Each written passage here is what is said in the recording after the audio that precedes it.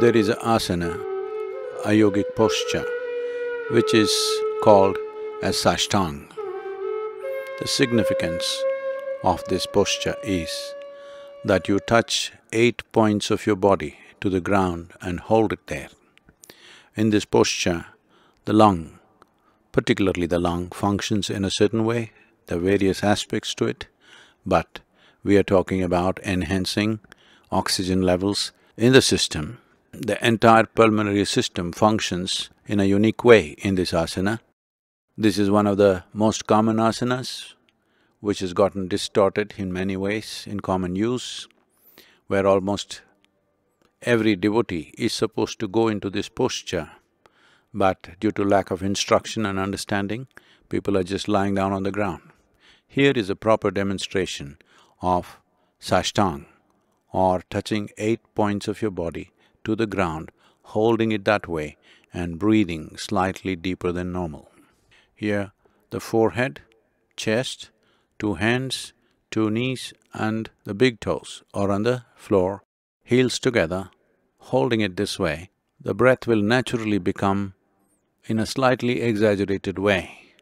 Hold it that way, if possible 6 to 7 minutes, otherwise start with 3 minutes. After you have done this for 6 to 7 minutes, relax your body so that the entire body touches the floor and get into what is called as Makarasana. If you are a male person, keep right hand on top of the left hand. If you are a woman, keep left hand on top of the right hand, put your forehead on top of it and just let your body relax for 3 to 4 minutes. And then move your right leg in such a way that the thigh is at right angles to the body and below the knee is also at right angles to the thigh part of your leg.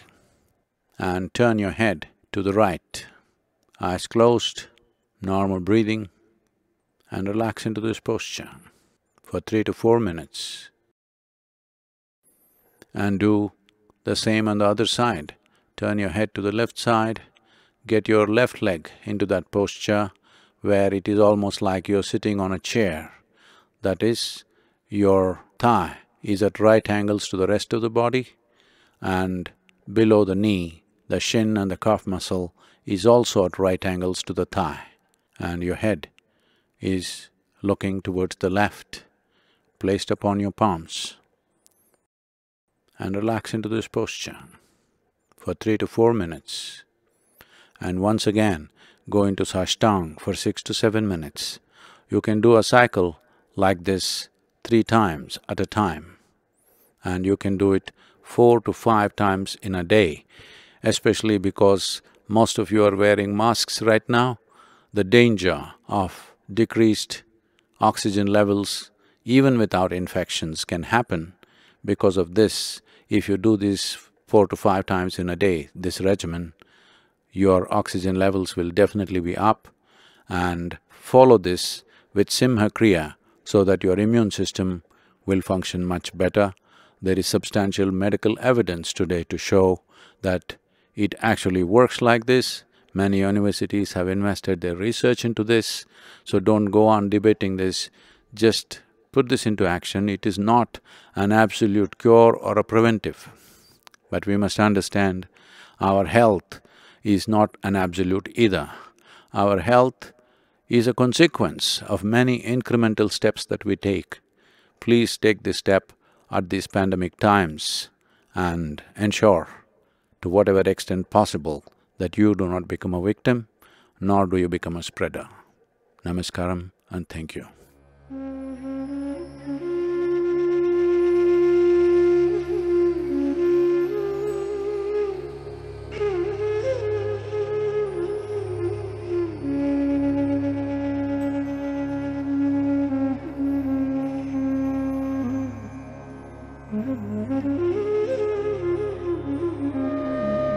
Simha Kriya. Ancient yogic techniques are known to have many benefits for the body, mind and energies. Sadhguru offers Simha Kriya, a simple but powerful yogic practice to boost the immunity and enhance our lung capacity. Sadhguru will be giving the instructions. It is important that you receive these instructions properly. Please dedicate the next 10 minutes exclusively for this process. Please do not attempt the practice while watching the video. First, listen to the complete instructions and then attempt the practice on your own. So this is a simple practice for those of you who do not know any other powerful process. One thing is, it will enhance your lung capacity. Another thing is, it'll enhance your immunity. And above all, if you can do it today, if you can do it for next 5 days, and suddenly one day you're not able to do it, this means definitely you got some respiratory problem. It doesn't matter what it is, you must have yourself checked if you suddenly find you're not able to do it. What it involves is that you have to fully stretch your tongue out with your mouth fully open and then breathe as powerfully as possible without jerking the abdomen, but powerful pushing in and pushing out, both inhalation, exhalation, 21 times. And when it is done, you roll up your tongue upward, push it as further back as you can. You don't have to use your hands, it's not a good time to use your hands. So roll up your tongue fully as much as you can by itself, and still with your mouth open. Again breathe the same way, inhalation, exhalation as powerfully as possible, but you must get the sound by making a constriction in your throat like this.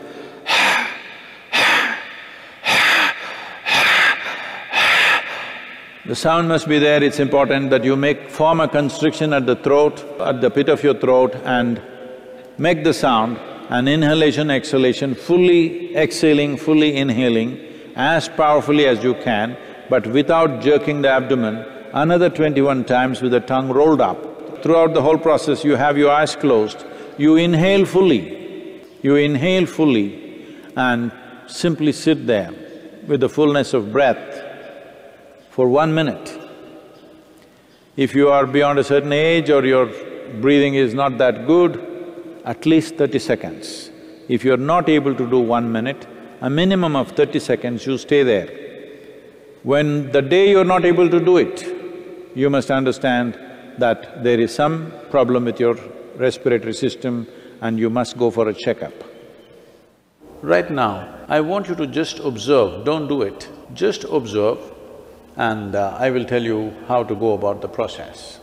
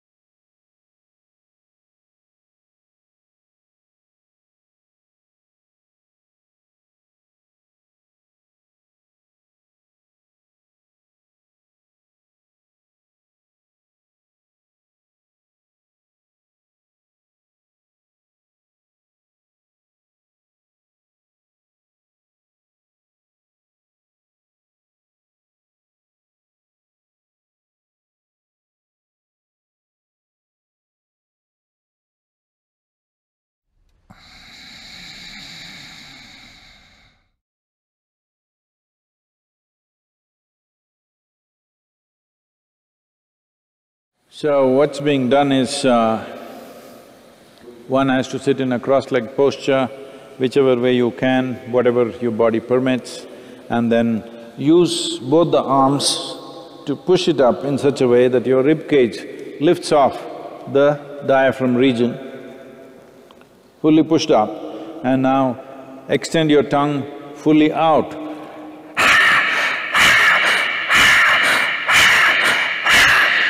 Like this 21 times. When it's done,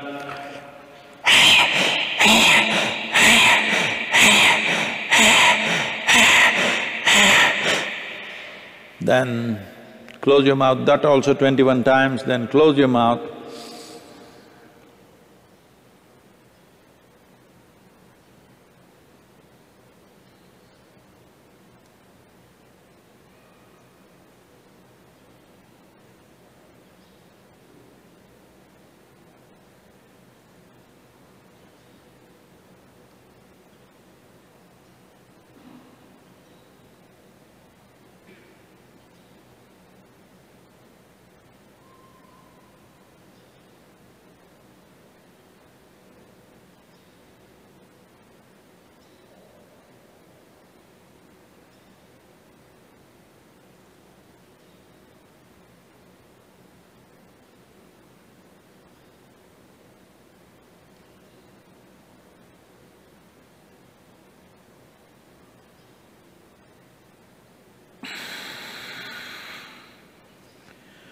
You exhale with your mouth closed, making the sound at the pit of your throat by creating a constriction. And then if you wish to sit quietly for some time with your eyes closed, do that, and then you can do whatever you're doing. This is a simple practice that anybody could do. You ensure your stomach is not too full, you must be somewhat hungry. Even if you're not totally empty stomach, at least you must be somewhat hungry kind of situation. So, this is a simple practice. Particularly those of you who are exposed either because you are medical personnel or you're police or you're in some other service where you're exposed to infected people, please make sure you do this will make a lot of difference for you. Conditions for the practice. You should be somewhat hungry. Ideally, give at least 2.5 hours space between your last meal and the practice. Anyone between the age of 6 to 70 years can do the practice, regardless of their physiological and medical conditions. Those below 6 years of age and those above 70 years of age can also do the practice, but they must do the breathing 12 times only, not 21 times. People with a brain hemorrhage or a brain tumor can do the practice, but they must do the breathing 12 times only, not 21 times. You can practice Simha Kriya up to 3 times daily, ensuring you leave a minimum of 4 hours gap between 2 consecutive practices.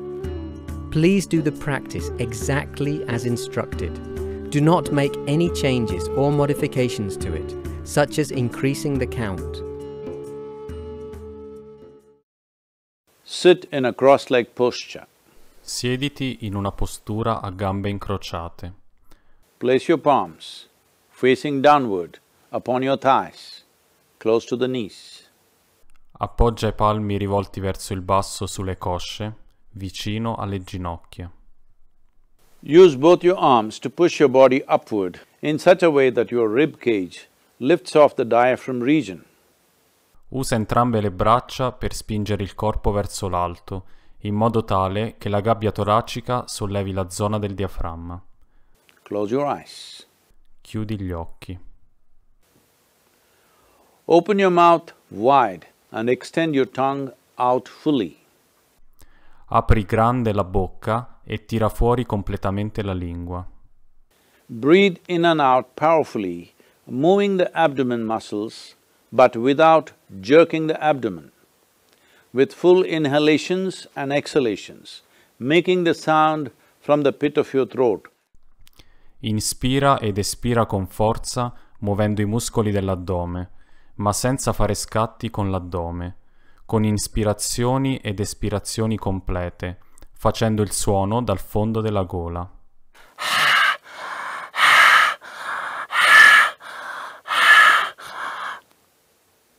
Do this 21 times.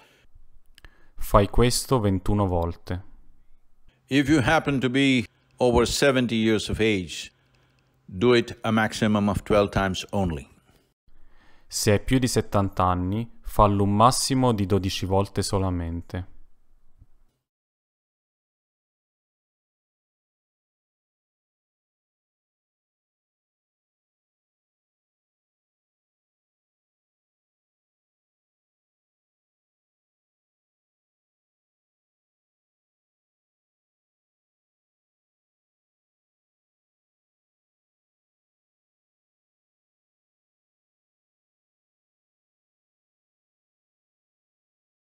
Roll your tongue upwards, push it as far back as you can towards the uvula. Arrotola la lingua verso l'alto. Spingila il più indietro che puoi verso l'ugola. With an open mouth, breathe the same way, inhalation and exhalation, as powerfully as possible, making the sound from the pit of your throat. Con la bocca aperta, respira allo stesso modo. Inspira ed espira più forte che puoi, emettendo il suono dal fondo della gola. Do this 21 times. Fai questo 21 volte. If you happen to be over 70 years of age, do it a maximum of 12 times only. Se hai più di 70 anni, fallo un massimo di 12 volte solamente.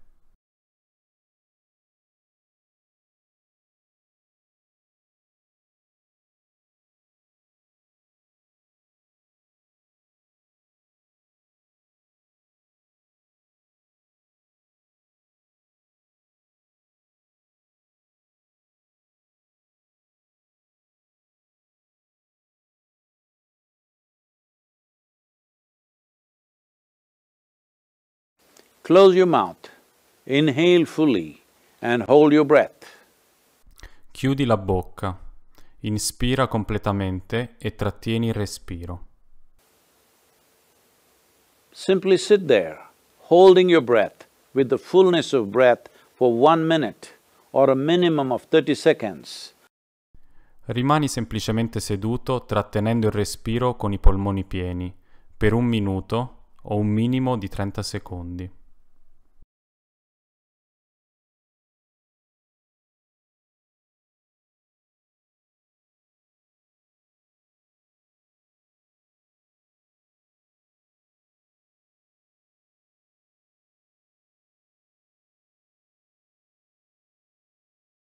Hold your breath as long as it's comfortable for you. Trattieni il respiro finché ti senti a tuo agio. When you feel like exhalation, exhale through the nostrils with your mouth closed, making the sound at the pit of your throat. Quando hai voglia di espirare, espira attraverso le narici, con la bocca chiusa, facendo il suono dal fondo della gola.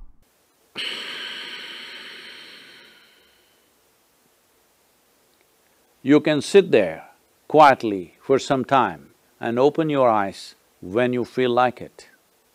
Puoi star seduto lì tranquillamente per un po' e aprire gli occhi quando ne hai voglia.